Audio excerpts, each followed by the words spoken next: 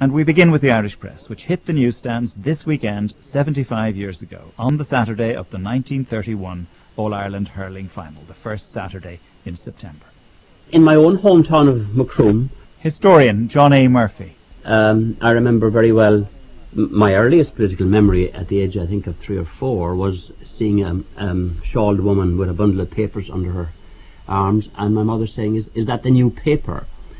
And certainly in my Republican house from 1931 onwards, the Irish Press was gospel. The Irish Press proved to be a brilliant journalistic achievement. It quickly achieved its target of 100,000 circulation. It transformed Irish journalism. It had news on the front. It was 30 years, hard to believe now, before the Irish Times, the Irish Independent, the Cork Examiner followed suit. This was for them a function of the printing machines they already had. The Irish Press printing was American designed, then state-of-the-art. The first editor, Frank Gallagher, gave instructions to his news editors. Always give an Irish angle in the headline. Do not use agency headlines. The other papers will have these. Be on your guard against the habits of British and foreign news agencies who look at the world mainly through imperialist eyes. For instance, do not pass the word bandits as a description of South American revolutionaries. Pirates and robbers in China are not necessarily communists and therefore should not be described as such. Tammany is an American institution disliked by British agencies. Be careful of one-sided accounts of its activities. These agency stories show ignorance of Catholic practices. Check all doubtful references in such copies. Propagandist attacks on Russia and other countries should not be served up as news. And do not report judges' jokes unless they are real jokes. My memory of the press was pulling the devil by the tail all the time. Every penny had to be meanly looked at. Every penny we spent. William Sweetman, the third editor of the paper and editor for 17 years. Money was tight, and the Irish Independent, which had a newspaper train booked carrying its own title and the Irish Times to the provinces through the night, refused to sell space on that train to the Irish Press Group. We were very nearly killed, you know, when we had to run a train at, I don't know what we paid for it, 50,000 a year or something. 50,000 was a lot of money in those days. Run a train to Cork every day, 10 minutes either in front or behind the Independence train, because in order to kill us, the Independent wouldn't allow us onto the train. And we had to buy a special train to go to Cork every night, carrying nothing but the Irish Press. The Irish Press newspaper and De Valera's Fianna Fáil party felt beleaguered at that stage. We were subject to a great deal of vituperation, a great deal of misunderstanding. That was Eamon De Valera's complaint, and Maurice Manning, former Fine Gael TD and senator, and a historian of this period, reckons De Valera had a point. But it was brighter, it was a good paper, but it was from the beginning frankly partisan. Fact was accurate, although facts which mightn't have been all that favourable to the Fianna Fáil party may have been lower down the page or in the 5th or 6th page. Facts which were favourable were highlighted. But it was frankly partisan. One went to the paper because one was a believer. One had one's prejudices or beliefs reinforced by the newspaper. It gave one arguments to use in towns or villages around the country during the long political debates which took place. Its editorial line, of course, was openly and frankly partisan. It was pro-Fianna Fáil. It could be scurrilous in its abuse of the opposition. This was a time when, in fact, political debate was a lot livelier, maybe perhaps more full-blooded, when people would be more explicit in the charges they made than at the present time, and the press was in the forefront there. And this gave Fianna Fáil a great advantage, because the Times and the Independent were dull and stodgy. They didn't see themselves as being attached to a political party, and so while they would support Cumann na nGaedheal or later Fine Gael, they wouldn't do so in the same full-blooded way as the Irish press did. Here's how Eamon De Valera, years later, explained the impact which the Irish press made on the balance of Irish journalism in the 1930s. And in the founding of the Irish press, this is to be remembered, that until that paper was founded, the opposing papers who had been against us all the time could either suppress us, say anything they liked about us, and we had no means of reply. The existence of the Irish press at the time, its chief value was that the other papers had to remember that certain things could be published if they didn't publish them. And the ordinary competition and so on in newspapers meant then that on the whole we couldn't be misrepresented for long. It was also something of a family concern. Eamon de Valera's son, Major Vivian de Valera, was managing director and editor-in-chief. Now, the basic purpose of our newspapers was to give the Irish people balanced and complete newspapers of integrity that would give them the news regardless of particular interests or of vested interests. This was the primary purpose of the foundation of the Irish press and its primary mission. And in that sense, it was really a trust for the people to see that they had, primarily, newspapers which were not tied by special considerations and who would put their mission as newspapers first with integrity. That was the primary mission. But it was realized very early on that that mission could not be fulfilled unless the business was structured to operate and survive as a business.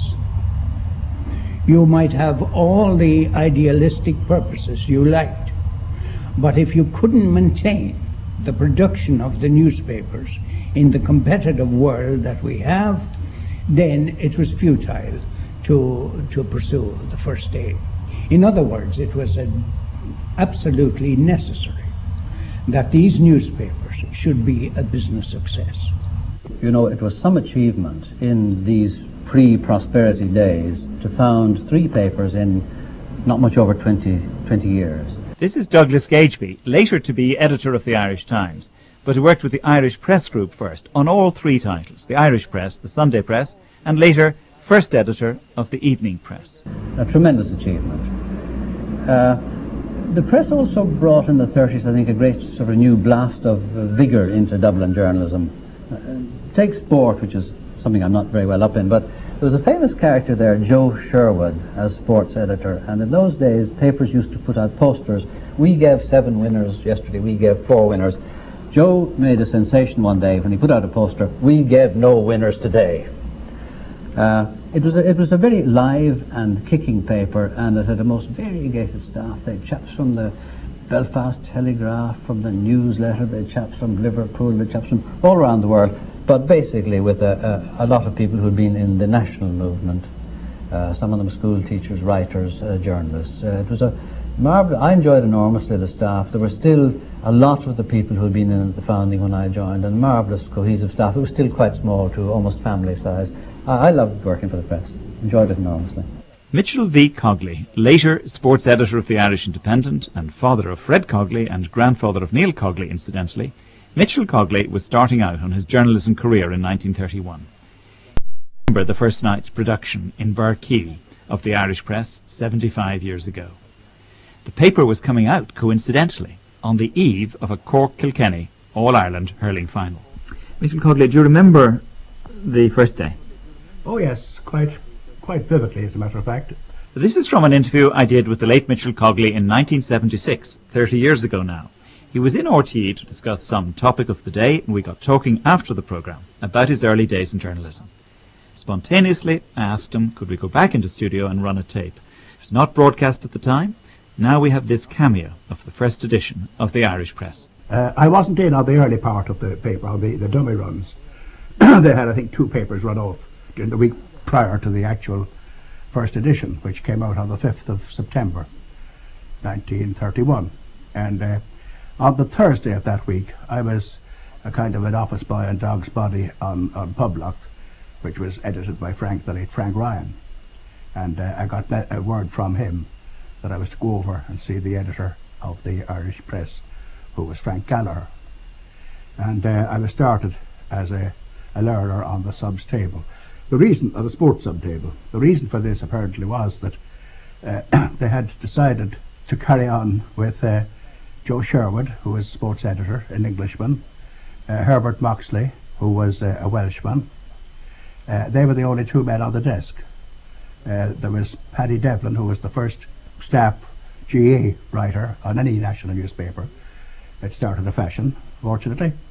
And the other member was also a reporter status. He became their soccer writer also, Paddy McKenna.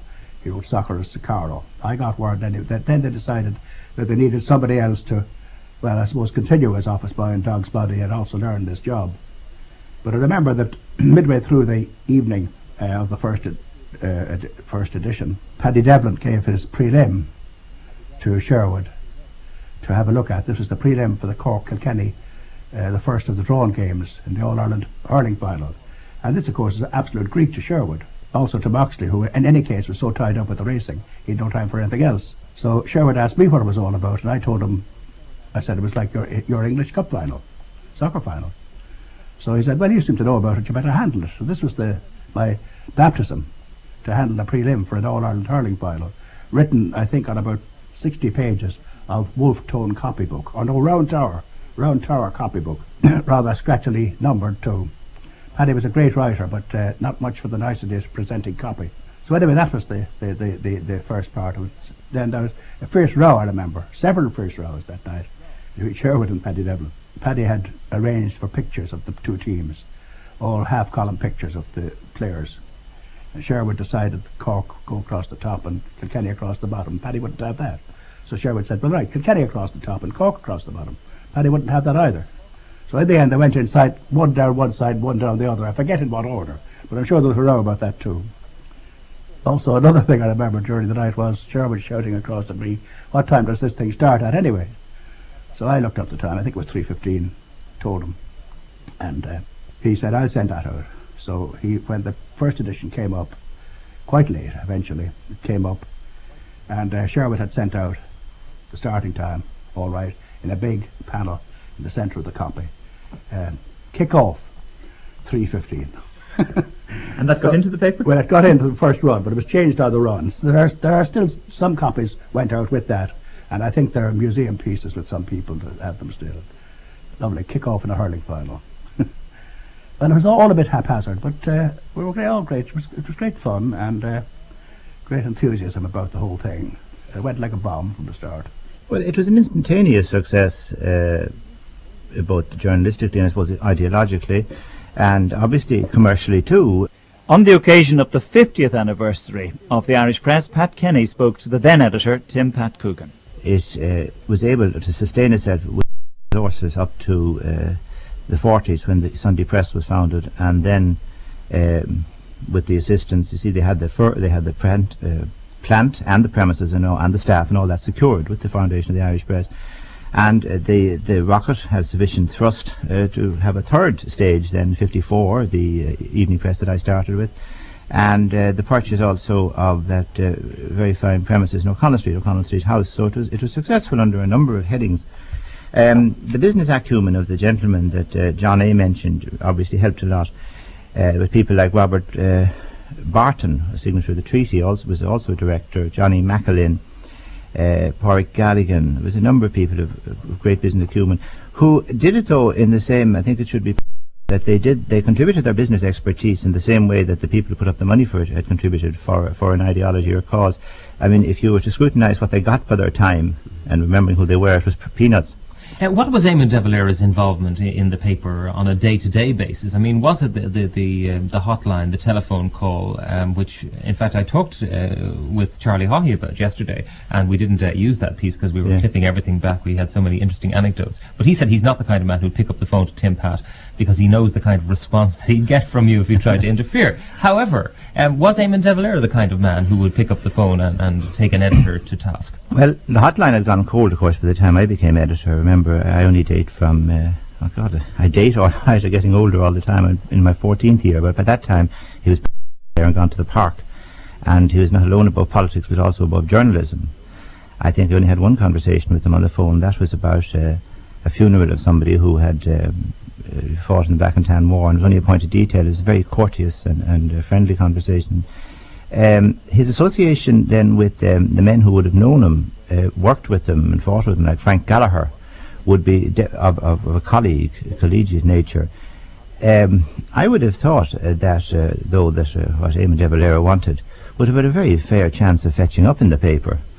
But as the two men were on the one foot anyhow, there wouldn't have been any acrimony about it. But subsequently, after Gallagher's time, say in William Sweetman's time, I don't think that there was any. See, one thing that people, even his opponents, always gave the late president was very high marks for courtesy. So whatever way he'd want his views put over, I think he would have done it in such a way that the man wouldn't have felt his integrity or his dignity demeaned.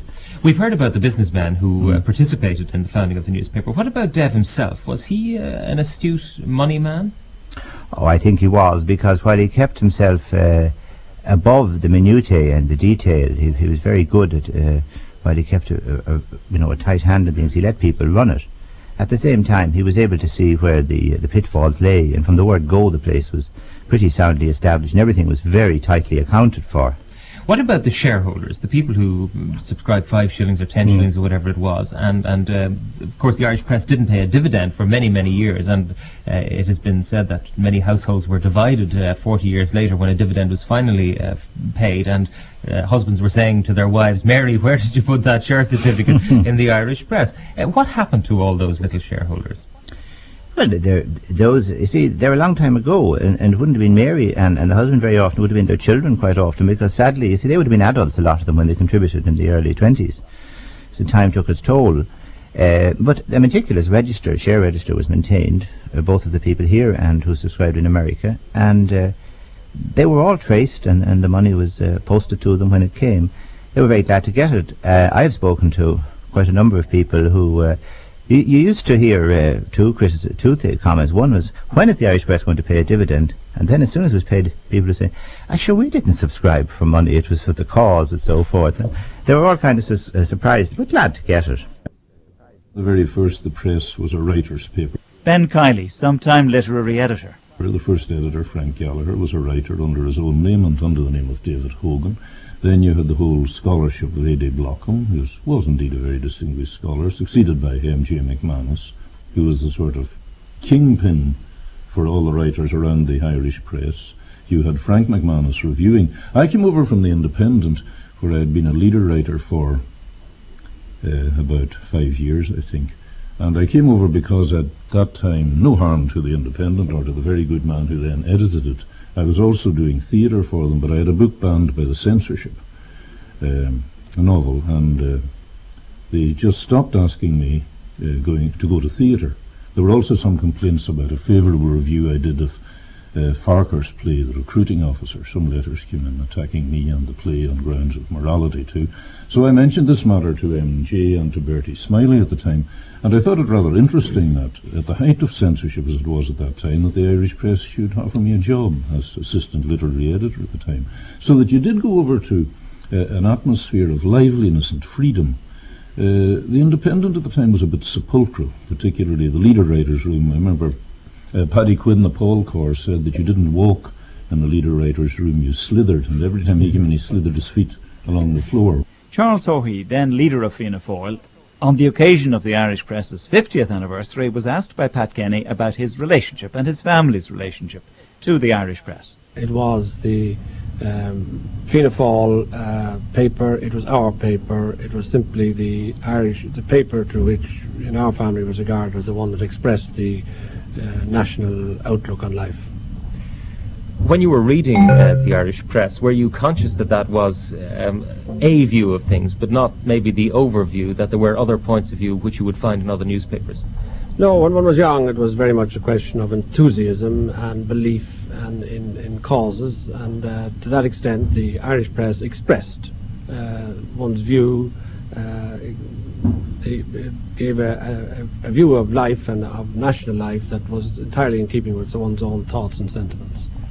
Now, the special close relationship which existed between the Fianna Fáil party and the Irish press at the beginning, and to the extent of ownership still the present day, how do you think it has evolved from what might be termed a propagandist newspaper at the beginning to a legitimate newspaper today?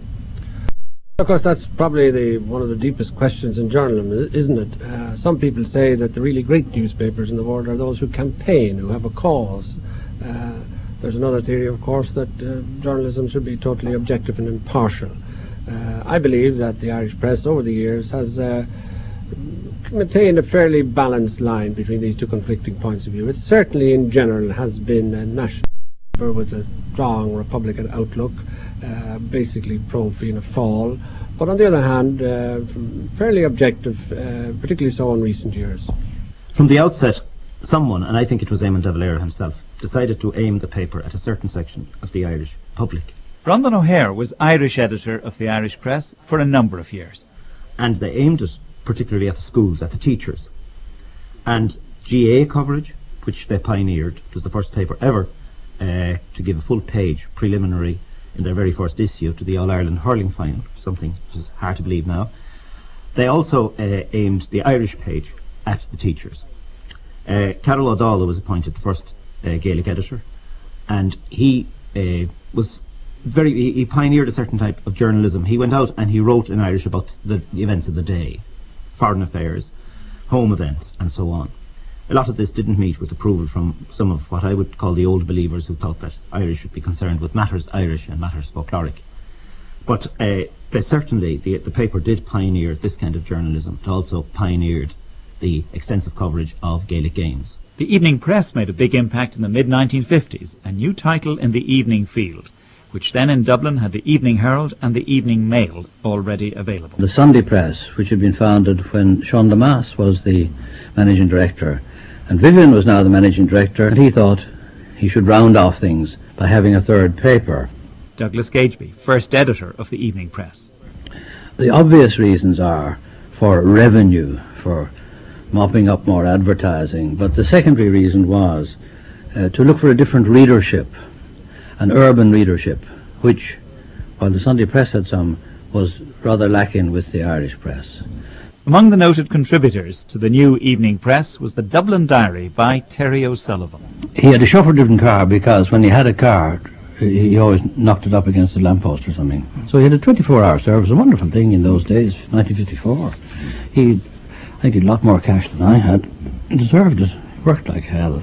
In the past couple of hours I've bumped off, and bumped off is the word, about 4, 5 harmless little glasses of wine. That's a lesson I had to learn, by the way, Phil. But the speed at which we have to work is because of the ruthless speed of a newspaper. The machines will not wait, and no deadline will wait, and that's all about it. Terry O'Sullivan. Michael O'Toole was Terry O'Sullivan's successor. Well, we're in Mulligan's Hue, which I suppose has been sacred to whole generations of Burkey people over the years. And Mulligan's up Poolbeg Street, one of the old-fashioned pubs, still very old-fashioned. I mean, you can't get a sandwich here, for example, at the moment, and they don't serve coffee or any namby-pamby things like that. There certainly is a serious side to it, and of course the extent of the drinking in newspapers, not only here in Burkey but everywhere, I think, has decreased enormously, because many of the hilarious episodes of the past, certainly a funny side to them, but they wouldn't in today's climate be tolerated for 2 minutes. And the old sort of Hollywood notion that hard drinking journalists is very much dying out. Miles Nagopoli and Flann O'Brien wrote about the Irish press that he was of course taking satiric license, but he wrote that any piece of copy that reached the chief sub-editor on it the imprimatur of the aporta stain on the bottom of a bottle of Guinness was automatically suspect and would be spiked by the chief sub. The Evening Press and the Sunday Press were by now subsidising the Irish press. Its circulation was dwindling. Mary Kenny, then a young women's Liber, was appointed women's editor. Cathal O'Shannon could recall the impact she then had in Dublin journalism circles. She was absolutely outrageous, completely and utterly outrageous. And she liked to outrage people, and Mary wore the miniest of mini skirts and would sit on desktops, and it became painfully obvious to you that she was wearing very little underneath her miniskirts. She would go in and casually open the back of her dress or blouse and without any shadow of a doubt, no embarrassment whatsoever, whip off her bra. And Mary in those days indeed was a very well endowed young lady. She was a tough cookie, she was a great innovator, she had a lot of courage. She was a convent girl gone spare. That's what she seemed to be in those days. Now she, of course, is totally turned around and is almost like a reverend mother herself. But next from the archives, Mary Kenny herself, commenting on the Irish press's decision late in its lifetime, when it was in circulation trouble and had decided to go tabloid, not in news values, but in format. And this was long before the compacts had become an option for serious newspapers. The idea then of going to tabloid format brought the suspicion that this would also reflect a move down market. I mean, the last time I picked up the Irish Press, for example, it had a piece about Madonna and Tina Turner and how wonderful these women, sleazy ladies were. I think they put these raunch queens. And, I mean, that's a perfectly, I mean, in purely cynical marketing terms, that's a perfectly valid point of view. If you're running a sort of newspaper for teenagers or young people, you want to get the young profile, you go out, you want to shock the older people and so on. But it's completely the wrong profile if you want to reach middle-aged ladies in County Clare. They're not going to think that, and they're not even going to be very stimulated by being told it. They want to have a different view of the world in a way. I don't know, has Mary been down in County Clare lately? Well, I'm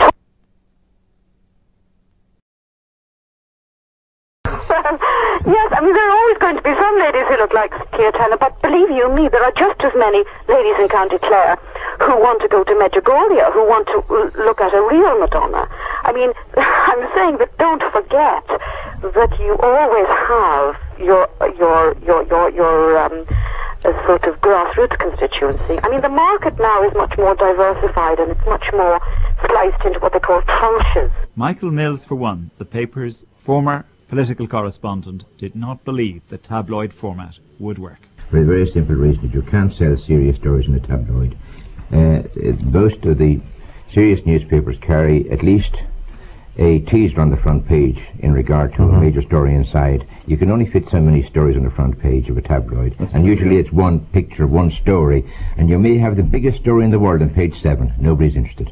If a story is important, it's on page 1, and it needs production and portrayal on page 1, and I think that the Irish Press will have to revert to being a full-page newspaper. Could well happen. Well, it didn't, and it died. On its 75th birthday, we have only memories of the Irish Press. The company still exists, but no newspaper titles.